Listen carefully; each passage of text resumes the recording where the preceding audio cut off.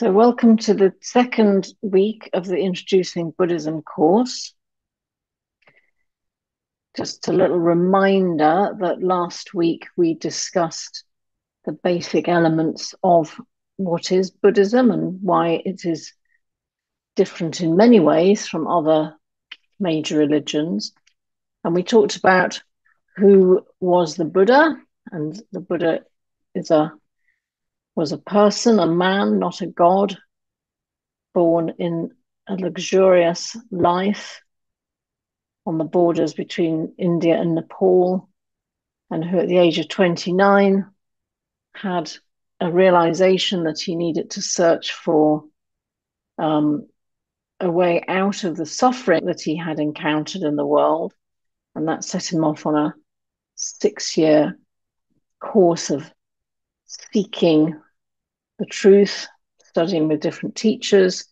And then eventually at the age of 35, he had his great realization, his enlightenment, sitting at the foot of under the Bodhi tree. And after that, he spent the rest of his life teaching and showing us the way to discover the things that he discovered, should we choose to follow that way. So what we're going to go on to tonight is some of the core Buddhist teachings. We're going to cover the 3 signs of being and the 3 fires.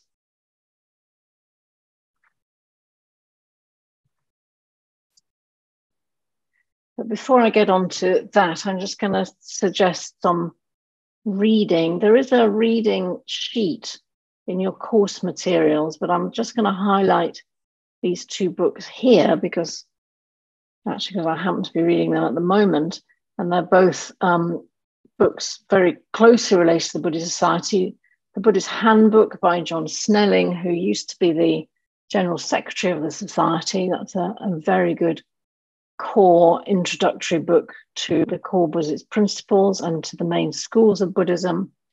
And on the right here, a book written by our very own president, Desmond Biddulph, covering the teachings of the Buddha and drawing on some of the written records, the Pali Canon and the sutras. It's a very nice, hardback, attractive little book, very easy to read.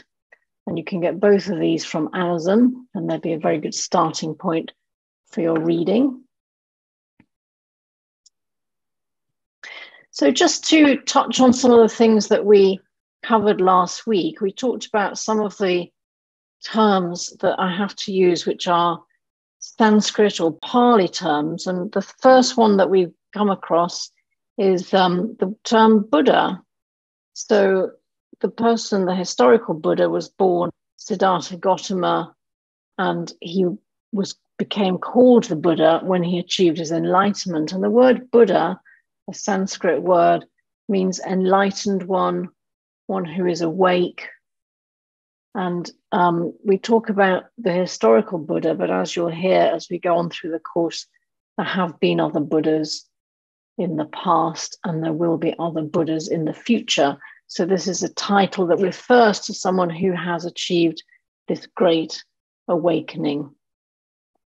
The word I want to introduce you to tonight is Dharma, because the teachings of the Buddha are called the Buddha Dharma, and the word Dharma originates from the root of the word really comes from a word meaning something like to support, to hold. And Dharma refers to really the nature of things, how things are, the way things are. And the Buddha's teachings the body of the teachings is called the Buddha Dharma, but really Dharma in the broader sense refers to the actual world as it is, the world in which we live and how we experience things, just the nature of things, the true nature of things, as opposed to the slightly deluded version of things that we misinterpret as we go through life. So I'm going to start tonight's talk by introducing you to another teaching story, and this is called The Parable of the Raft. This is a very famous Buddhist teaching story, and it describes a man who finds himself on the shore of a river, and on the river, on this side of the river, on the banks on this side of the river is great danger, wild animals and treacherous things. And across the river on the other shore is safety. But in between him on the dangerous shore and the safe shore, there is a river which is flowing very, very fast. And the Buddha told this story to his followers. He said, so what he did, he was to construct a raft. He gathered materials from around him, leaves and planks and logs, and managed to bind together a raft that he could sit upon. And he floated the raft on the river. And then using his hands and feet, he managed to propel himself across the river from the shore of danger to the shore of safety.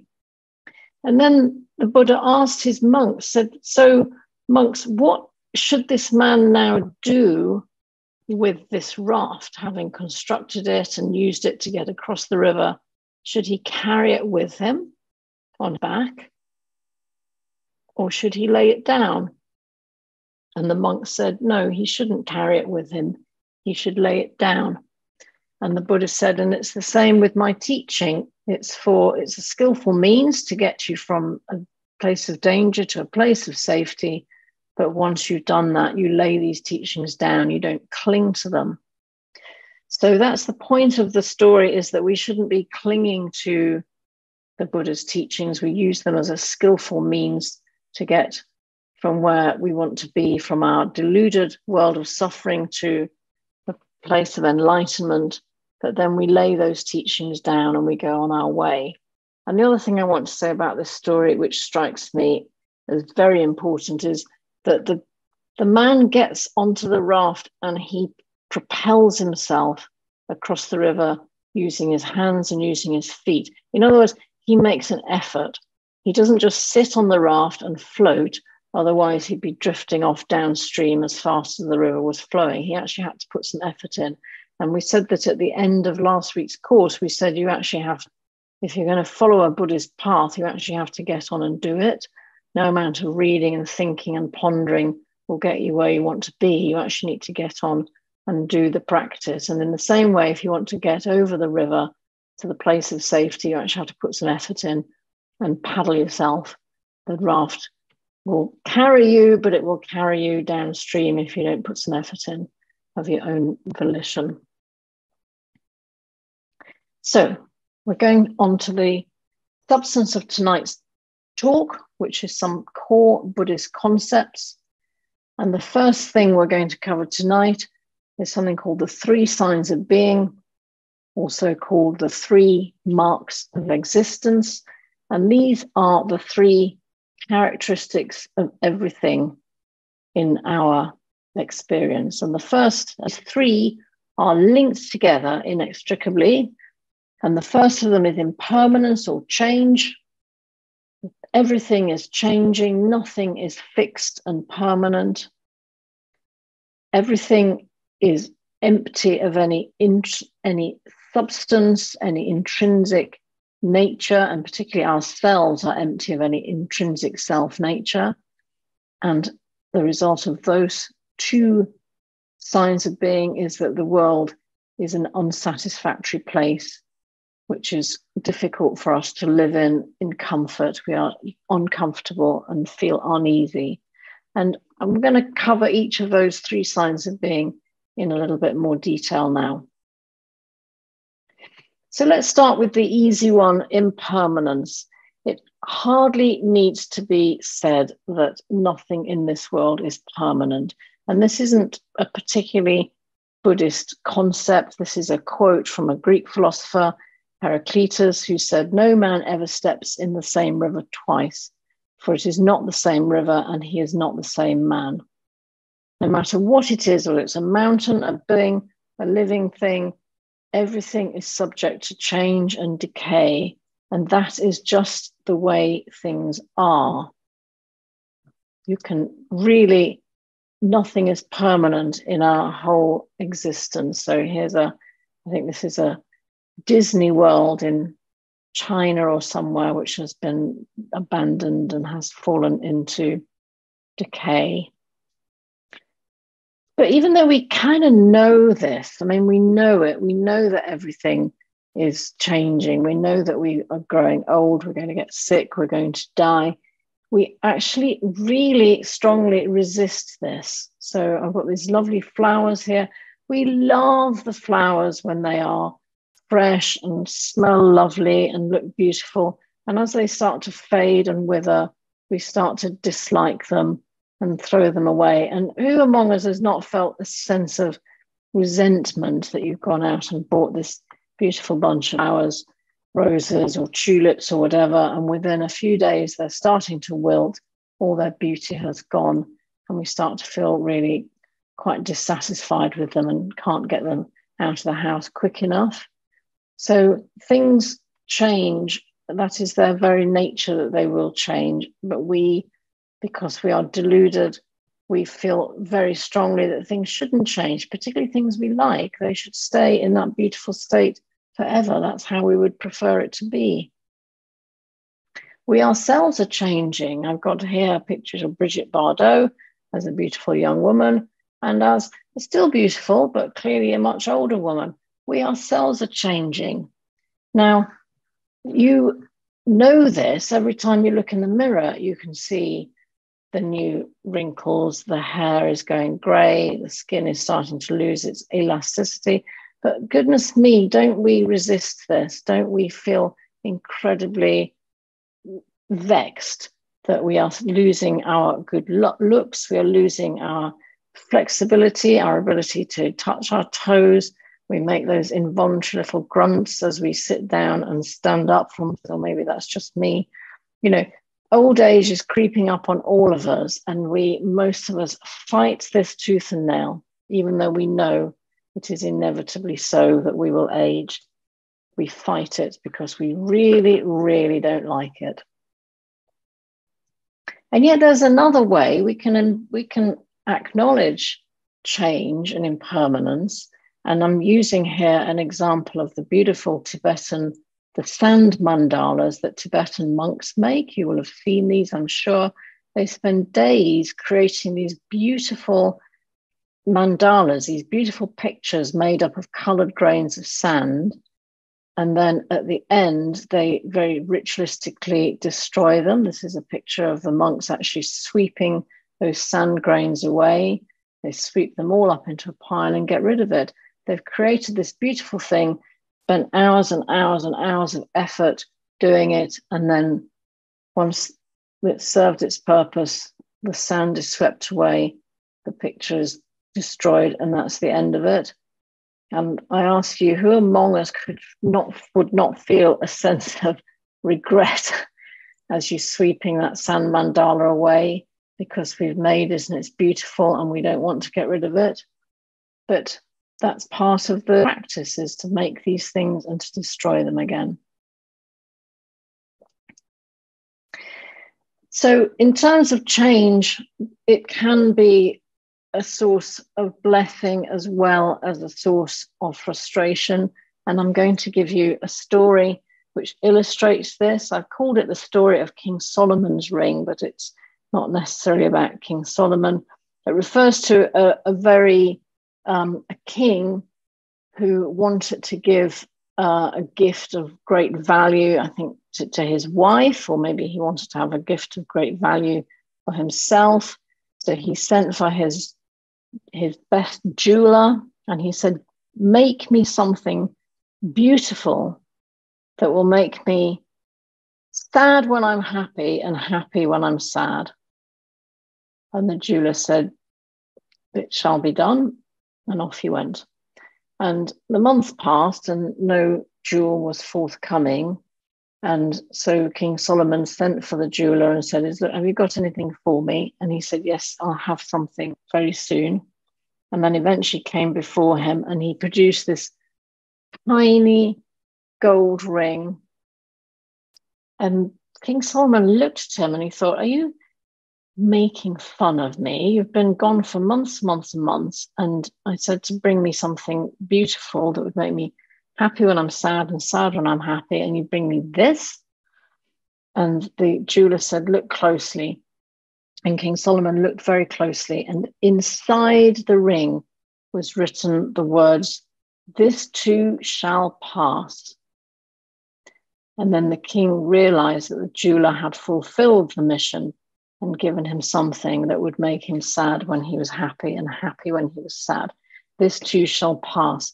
So that's a very important thing, isn't it? That whatever state we're in, whether it's a happy state, a sad state, it will change. And for people who are living through grief and difficulties, the knowledge that it will pass may be helpful for you. But obviously, being humans and living in our deluded states, we'd rather not live in any unhappy state. We want to be happy all the time. But don't forget, the law of impermanence says things will change. If you're happy, eventually the source of your happiness will be lost. If you're sad, the source of your sorrow will go. Things will change. That is the nature of things. The second of the three signs of being is suffering or dukkha. We talked a little bit about this last week. Suffering I teach and the way out of suffering. That was one of the words. Those are the words of the Buddha. Suffering I teach and the way out of suffering. Now, suffering is a very broad term and quite often gets misunderstood. So I'll show you this word cloud. Suffering really covers all the elements of life that are unsatisfactory to us. So it encompasses the whole spectrum from pain, grief, despair, right through to that nagging slight sense of annoyance that things aren't quite right, or a slight sense of discomfort that you don't quite know, what's happening tomorrow. Have you worked it out? That sense of just slight disturbance about things, but suffering or discomfort or dis-ease or dissatisfaction is absolutely intrinsic to the world that we live in. And this is partly because things are subject to change, that we know that we can't keep anything. But that sense of nagging, dissatisfaction, discomfort is pervasive. And this is what leads many people actually into a religious practice. That sense that something's not quite right. There is another way, surely. And I get away from this sense that the world isn't quite right. It's not suiting me. That does actually set us off on our quest towards a religious journey, on a religious pathway. So it's a very important aspect of existence. The Buddha defined suffering or dukkha. He said birth is dukkha, aging is dukkha, death is dukkha, sorrow, lamentation, pain, grief, and despair are dukkha. Association with the unbeloved is dukkha, separation from the loved is dukkha, not getting what is wanted is dukkha.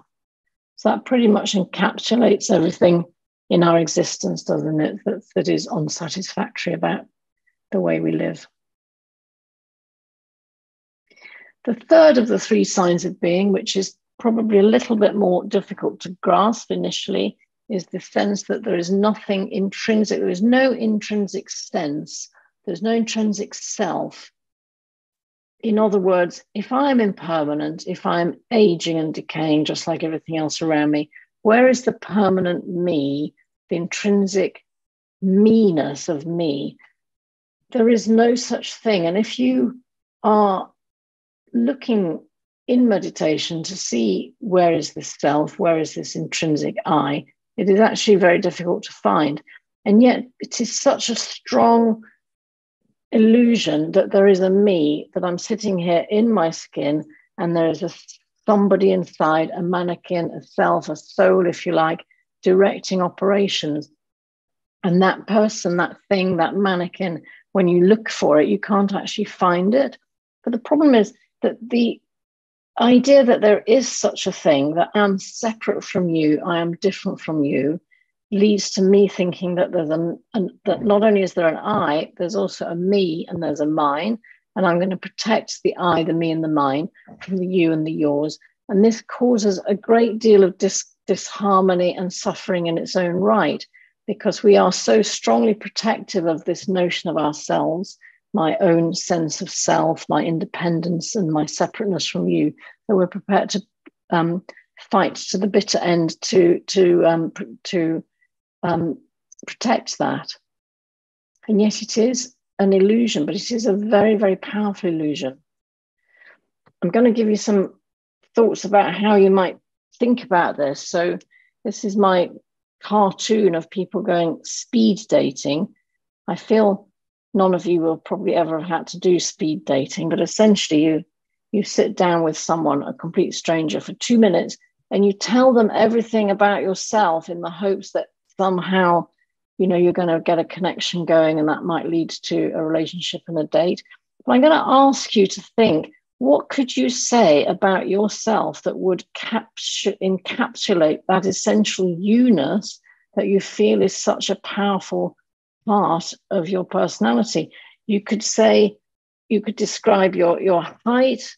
You could say, what would I say? I'm 5'4", I'm 59, I've got blonde hair and blue eyes. I work as a doctor. I like going to the theatre, and I like tea, and I prefer coffee. You know, all of these things that I'm describing, none of that is the intrinsic me. These are just things that are also subject to change. I'm not actually 5'4". I used to be. I think I'm 5'3" now. I am 59, but a few weeks ago I was only 58. The hair is now grey. I won't be a doctor forever. I will eventually retire. My likes and dislikes change. What could I say in 2 minutes that would make that other person really know the me that I feel is there to be known? Nothing. And the deeper you dig into that sense of self, that sense of I, you find there's really nothing there that you can grab a hold of. It's all ephemeral, it's all changing. And yet that makes us feel very uncomfortable when that's put up in front of us, that there is no fixed central me in this world. It makes us feel uneasy because we feel there must be. Here's a picture. It's actually little coloured squares on a blue background, and yet you can see someone there, can't you? And you know who that is. That sense that there is somebody there is very, very strong. You can't just wish it away. Here's another optical illusion. You will all be seeing a white triangle in the foreground of this picture. There is no white triangle. It's an optical illusion. As you can see, if you look at it carefully, it's the picture made up of different shapes. But there's nothing you can do to not see that white triangle. It just is there, isn't it? In the same way, you can't, by a sheer act of will, say, yes, there is no intrinsic I, no self, no me.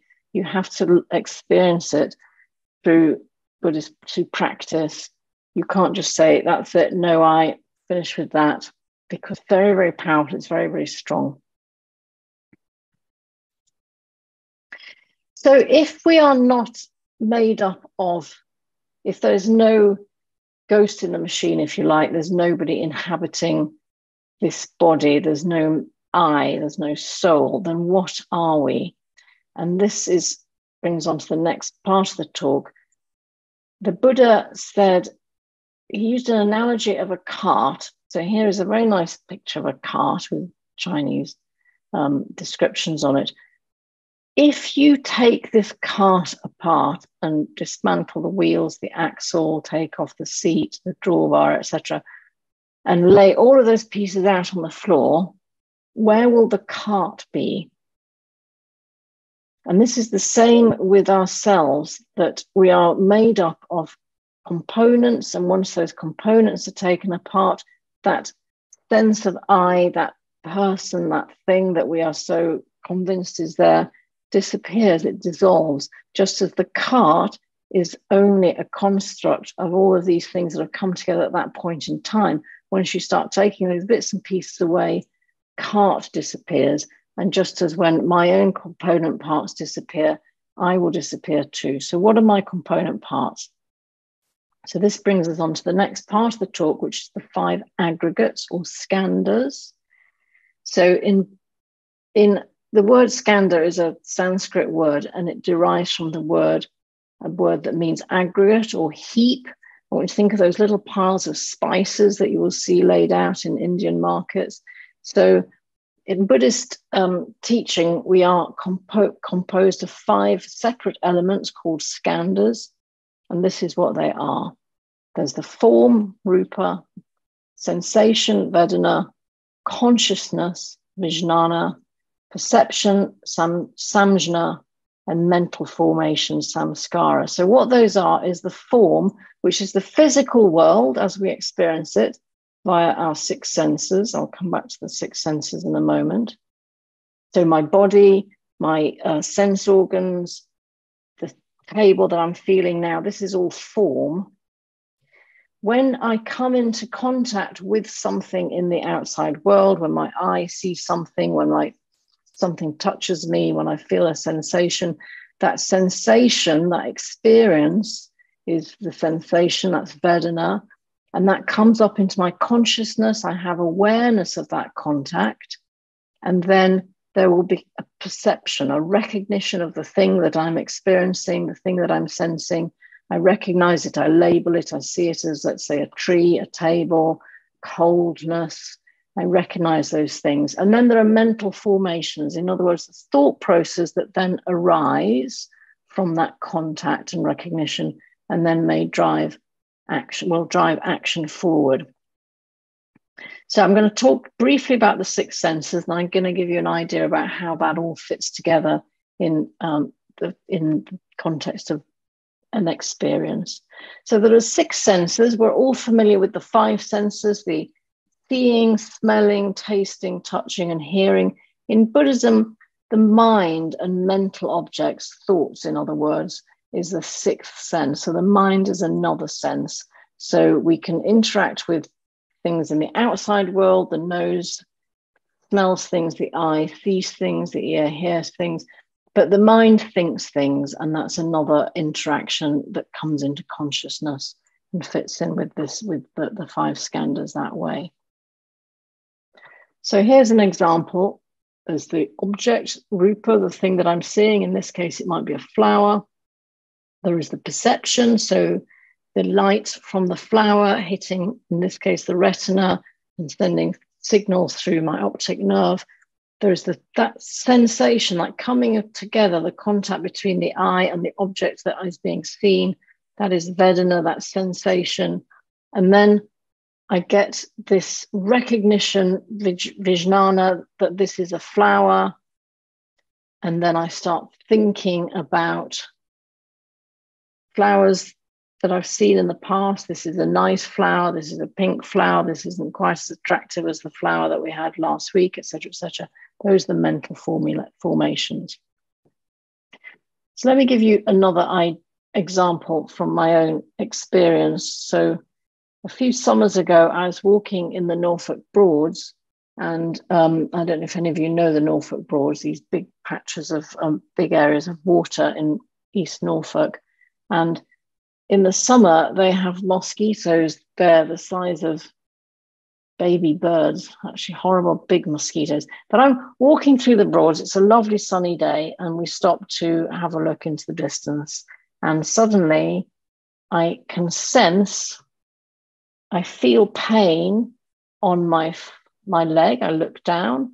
There is the sensation, the pain. I recognize that there's something I've sensed and it's unpleasant, it's a painful thing. So I look and I see the unmistakable shape you can see here of a mosquito. I immediately recognize that is a mosquito. And then that sends off a whole cascade of worry in my mind. First of all, I'm very allergic to mosquito bites. So I know now there's going to be a big bump on my leg, going to be itchy and painful. I'm going to be scratching for several days. And worse than that, I'm now cross with the person who chose this walk in the first place, my husband, who didn't say, put some mosquito repellent on, and I'm angry with him. And now suddenly we have a big seething resentment going on that's going to last for the rest of the walk because I'm cross with him.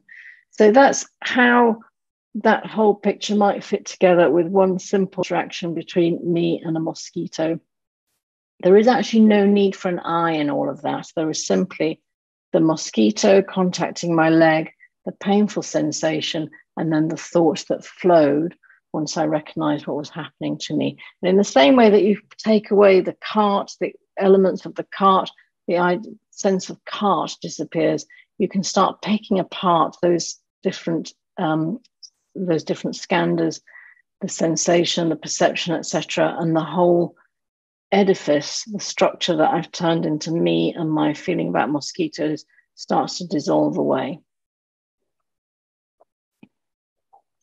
So those are the 3 signs of being and the 5 skandhas.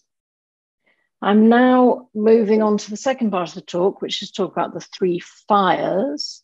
You will see here a little image of 3 animals chasing each other.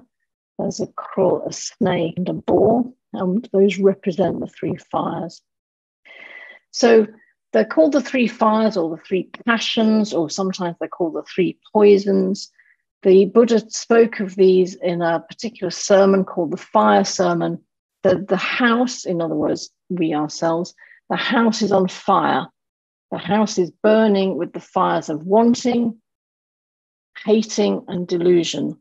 There is no abiding in such a house. So the Buddha described very clearly how these passions, these fires, drive us.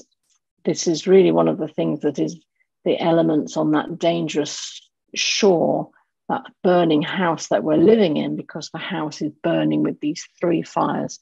So what are these 3 fires that are burning us up? So the first of the fires is greed, desire, or attachment, and that is represented in this diagram by the cockerel, which is pecking in the dust, looking for seeds. And then there is the second fire, the fire of hatred or aversion, which is the snake, which is going around hissing in an angry way. And then finally, the fire of delusional ignorance, which is represented here by the boar, which is truffling around in the dirt, throwing the dust up into its eyes and covering itself with dirt and clouding its vision. So we'll come on to these 3 fires in a minute, but it's important to see that in this diagram, which we will come back to it in a future talk, it sits in the center of the wheel of life. These 3 animals, these 3 fires are chasing each other around. So desire drives hatred, drives delusion, and so it goes on. They go round and round and round in this little wheel. So what are they? Let's talk about the first one, which is greed, or wanting, or desire, or attachment. So we are all subject to this. What do we want? Well, on the superficially, we want nice things that make our lives more comfortable. We might want money, a relationship. We might want fame and recognition, family. There are all sorts of things that we want. And because we live in this world of delusion, we think we can only be happy when we achieve these things. We can't imagine life being happy unless we achieve that thing that we're looking for. Now, these are obviously very gross things, and you might say, oh, I don't want any of those things. I'm not actually a greedy person. But there are other things we want which drive us forward, and these are probably a little bit more palatable. We might want to be at peace. We might want peace for the world. We might want to have respect from other people. We might want to have pleasure. We might want money, power. There are lots of things that we are wanting. And because we want these things and they are propelling us forward, we can't be satisfied and relaxed with what we have, because no sooner have you got the thing that you want the next thing. It's not good enough. You know, as soon as you've got that new car, you think, well, I'll be happy now. I've got the new car. And then within a few days, the car's boring, or someone scratched it. It's not interesting anymore. And you want the next thing. And so it goes on and on and on.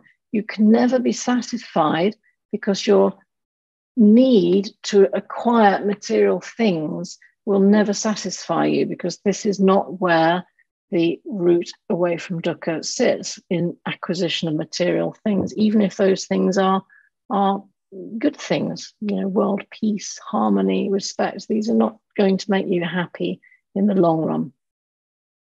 Sometimes we want things that are intrinsically good, but we want them in a bad way. Now, I don't know if you all remember, this is some years ago now, but there was a child called Charlie Gard who was at Great Ormond Street, and it was a very tragic story. Charlie was born with a terrible genetic defect that meant he was not going to live really beyond the first year of life.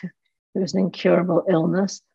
But his parents wanted a very expensive experimental treatment, which he'd have to go to America to get. The Great Ormond Street staff said he's not stable enough to move. These are the people piled in on Great Ormond Street because they wanted Charlie to live. They wanted Charlie to have this chance. They wanted it so badly. And it was a good thing they wanted. Obviously, they wanted this child to live, but their wanting spilled over into hatred so quickly. The Great Ormond Street staff had death threats and couldn't leave the hospital. It was a really terrible time for all concerned. So this shows how you can want something, even a good thing, but that can quickly turn into a difficult and unpleasant situation for everyone. So wanting things and really passionately wanting things will actually lead to suffering.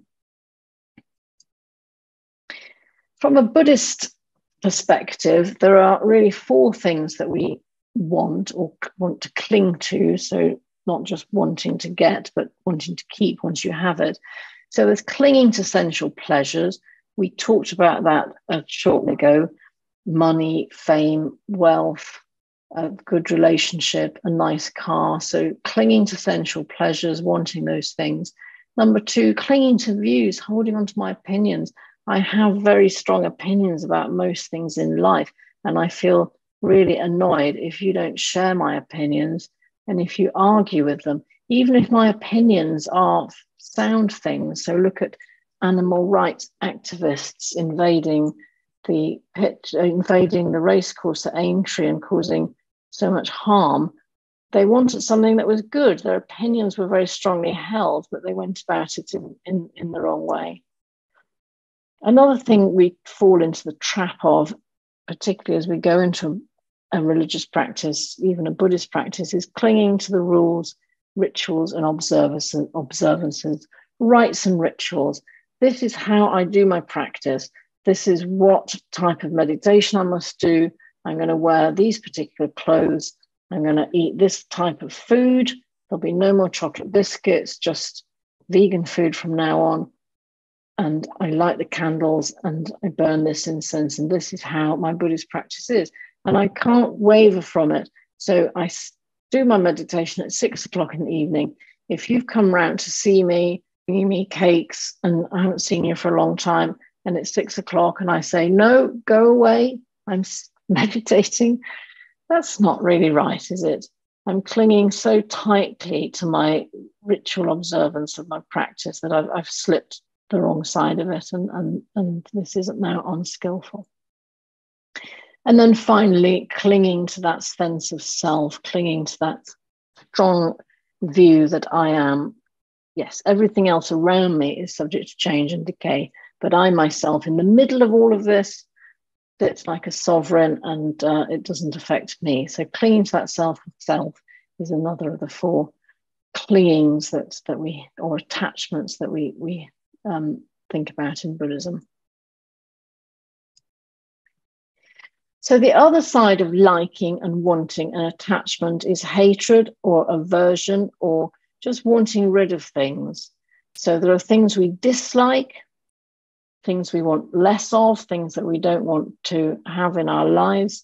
And this is really obviously the flip side of wanting and attachment is hatred and aversion. And this starts off very early in life. We have very strong likes and dislikes really from the beginning of our consciousness, don't we? There's a difference between having a preference, I might prefer tea or I might prefer coffee.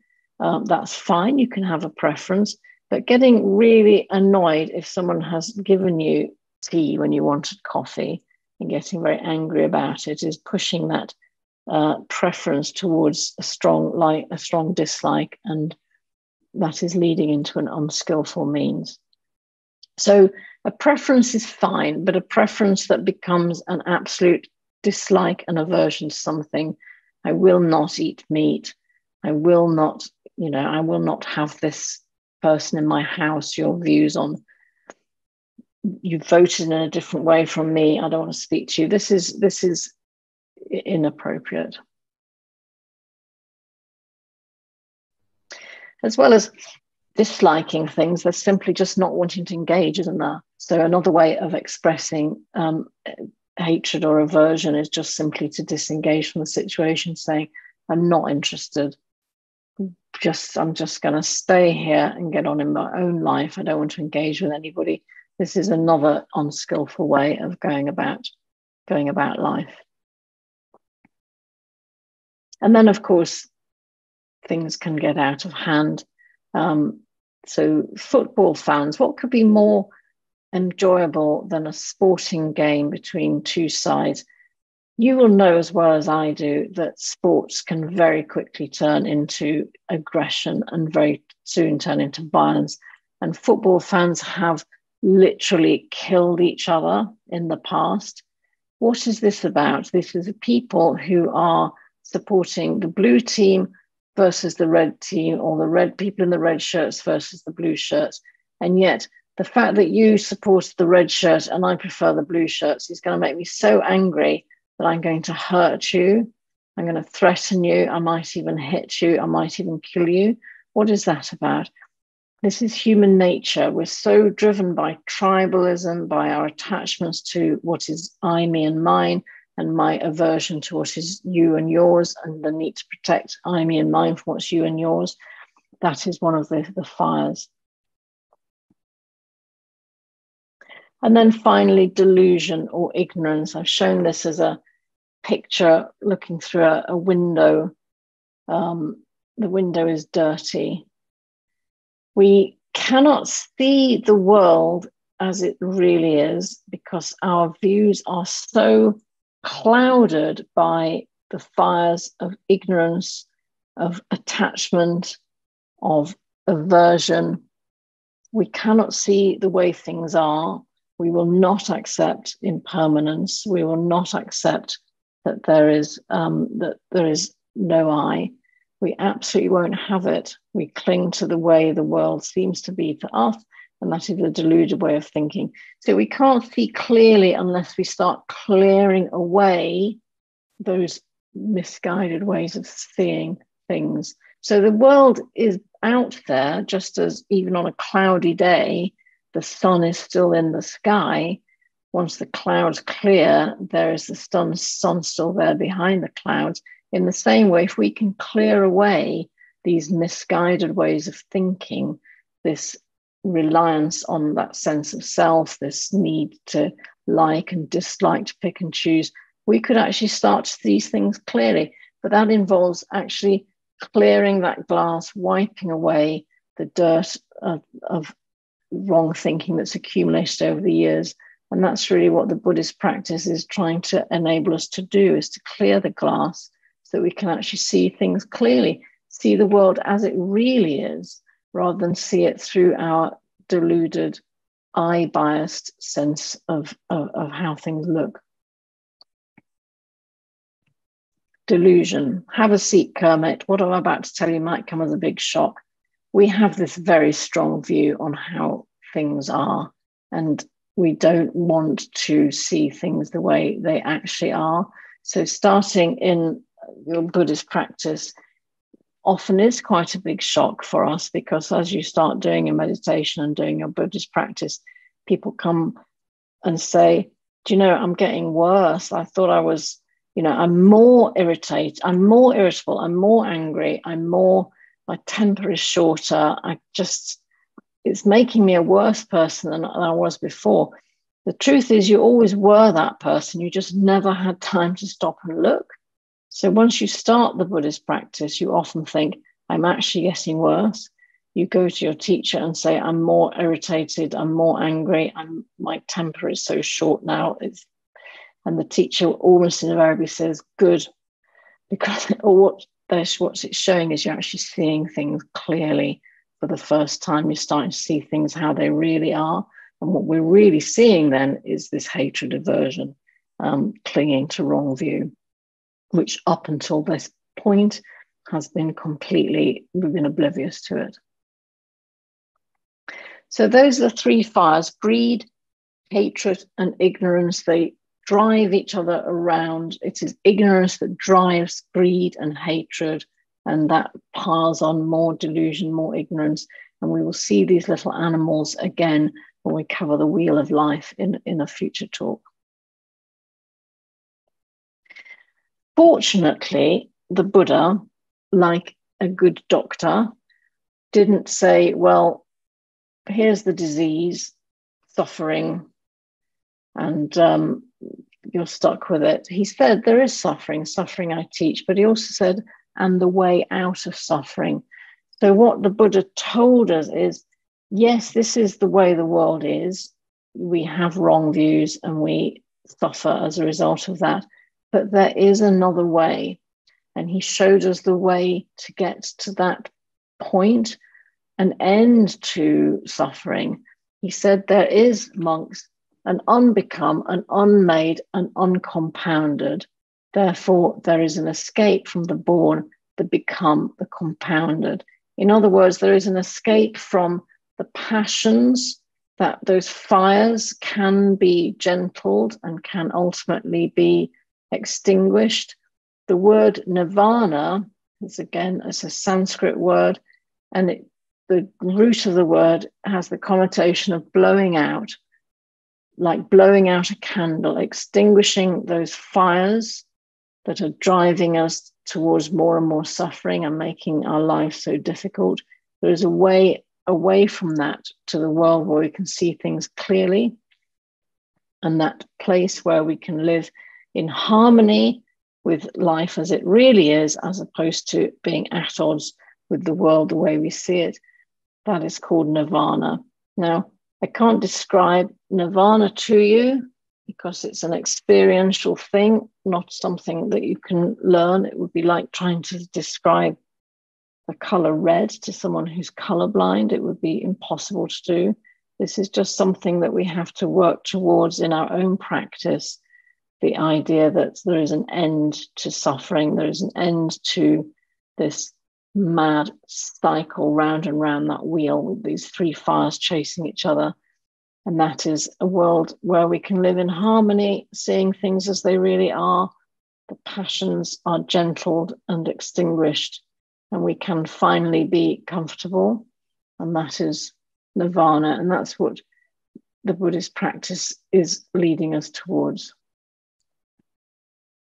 Now, I said that there would be homework, and there will be homework. So tonight, I'm going to give you your first homework exercise, and it's very, very easy.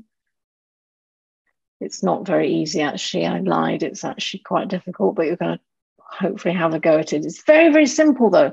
I would like you to choose a bedtime, a time for going to bed, and stick to it for the coming week. Now, I don't mind what time it is you must choose. It could be 9 o'clock, 10 o'clock morning. I don't mind, but you've got to stick to it for the week and just see what happens. See what happens. Okay. That's the end of tonight's talk. I'm going to stop sharing slides, and we have some time for questions. So let me just see what's happened in the chat here. Sorry to be late. No problem, Heidi. Are there any questions?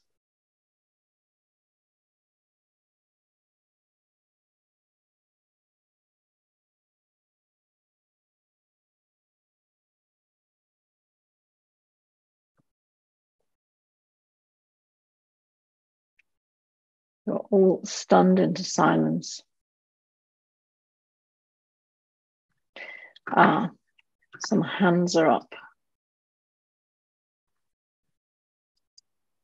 Oh, they have unmute. Yes. Right. Harry, you have to unmute if you want to ask question. Yeah, no, I'm just waiting. There are two of us. I was just waiting to see which person was going to be chosen, but I can kick off. I'm going to choose you, Harry. You go first. I saw your hand. Just a question on greed. So, could it also be translated attachment or desire? Like, is it?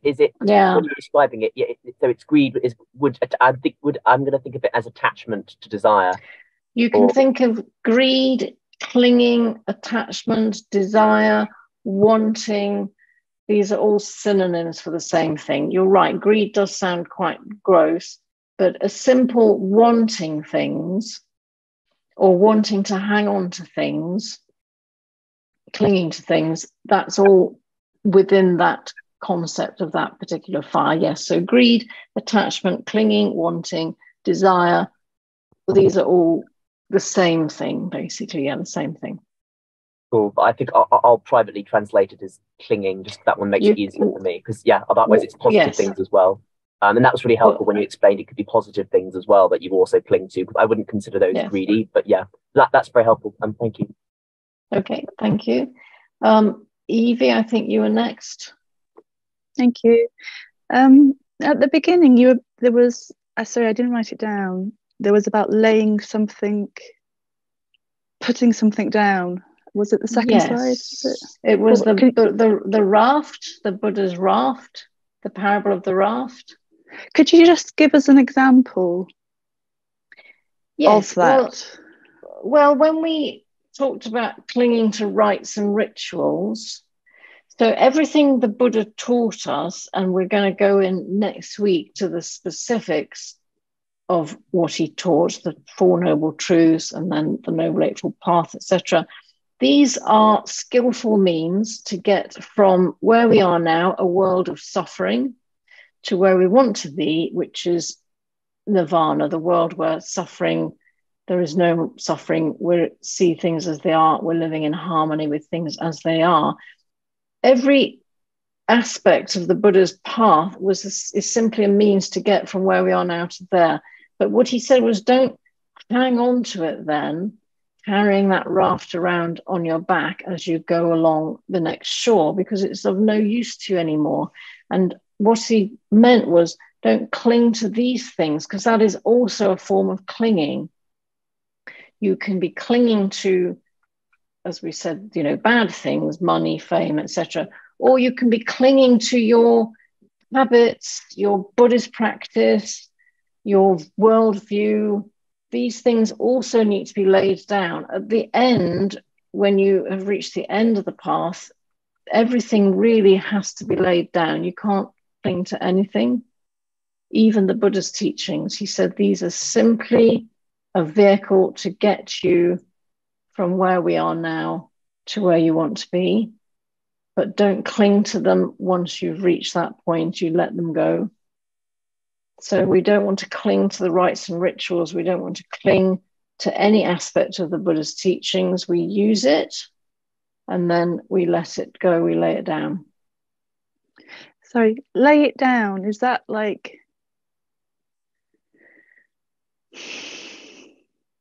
teach somebody else with?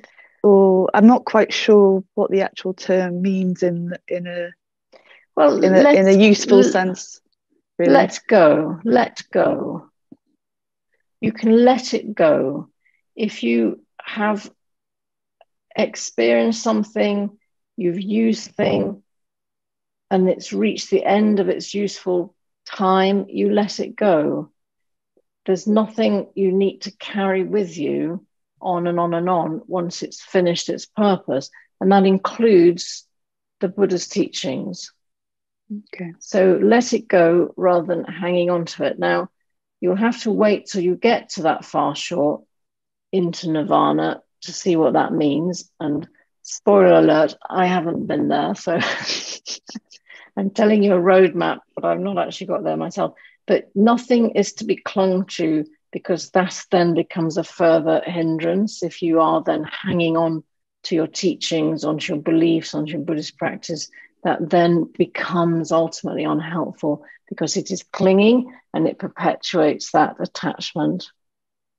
So you have to let that go, even though it's the Buddha's teachings, you have to let that go as well. Okay. Thank you. Now we have some more questions. Can you clarify what is meant by delusion? Yes, it's basically an I-biased way of seeing things. I am so trapped in this delusion that there is an I and a me and a mine, and that up in my head there is a little homunculus sitting here directing things, that leads me to think that my opinions are important, my possessions should belong to me and me alone, the parking space about my house is mine and no one else can park in it. That very strong sense of I and everything that belongs to me that is separate from you and what belongs to you, and I'm going to defend it, that is part of the big delusion. But it is the sense of I which is driving that. So we have an I-biased way of seeing the world, an ego-biased, selfish way of seeing the world, which we need to work on and slowly overcome through the Buddhist practice to see things clearly. So delusion, in my mind, ignorance, not seeing things clearly, mainly seeing things through this greedy, egoistical, I-biased view, which of course is very strong in all of us because that's the way we've spent most of our lives. Let me see, what's the next question?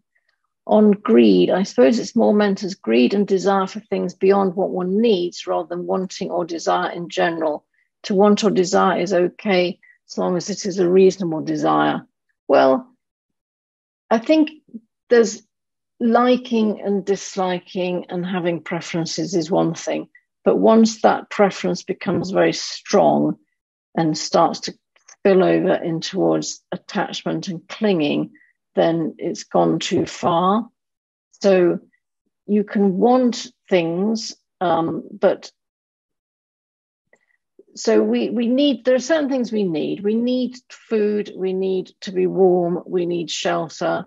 We don't need very much beyond that, but it's clinging to things that you have and not wanting other people to have them, not wanting to lose them, clinging to things that are inevitably going to be taken from you through ill health, through age, etc., clinging to those things. They may be good things.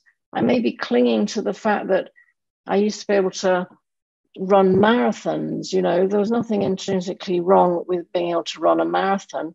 I can't now for all sorts of reasons. But if I was to feel a sense of bitter anger because I can't run a marathon anymore, then that would be clinging and that would be causing myself to suffer. Those days have passed. I've let that go. That's something I did, and it's in the past now. I've moved on from there. I'm not clinging to it. So it's a more subtle than simply wanting gross sensual things, wanting money and wealth and fame. Wanting things not to change is also attachment. Wanting to keep my youth, my athletic skills, whatever it is, my intellect, clinging to that. You know, as I'm getting older, you get more forgetful, you're not as sharp at, you know, doing the crossword. If I start clinging to that, then that will make me unhappy as well. So you have to accept that everything is subject to change and learn to graciously let go of things rather than fighting and raging against it, because change is inevitable. Admin question. I think there is a link to the recording on the website, but if there isn't, there will be. Attachment to good things. I've witnessed people working on gender equality, social justice, decolonization. They are rightful battles, but they end up creating a system of oppression because their actions then mesh with poisons. Yeah, absolutely correct. You can want something that's a very fine thing. You want an end to poverty, world peace, etc. But once you start pushing that and driving that agenda forward and trying to force other people to come around to your views, you start, if you're not causing harm to others, you're at the very least causing harm to yourself. So yes, even the most wonderful things in the world that you're desiring, if you're desiring it and fighting for it, it can be harmful. So people, as you saw with the Charlie Gard example, those people were fighting for something very laudable on the face of it, for a child to be able to have a chance to live. But it was a wrong way of doing it. They were harming themselves, they were harming the staff, they were harming the public perception through this very, very angry, excited way of trying to achieve their aim. So yes, the poisons, greed, attachment, hatred, aversion, can be centered around what seems on the face of it, very reasonable desires or dislikes. But if it gets too much, too strong, too much I in there, it is a poison and unskillful. Last question: what is meant by calling yourself a Buddhist? Well, anybody can call themselves a Buddhist, following the Buddha's way. And don't forget, this is just a way. The Buddha didn't say this is the way. There are many ways of following this type of practice and this type of, the principles the Buddha taught. You'll find elements that are common to many other religions and many other philosophies. But if we follow what the Buddha taught and have respect for the Buddha, and we're trying to follow the steps that the path he laid out for us, I think we're entitled to call ourselves a Buddhist.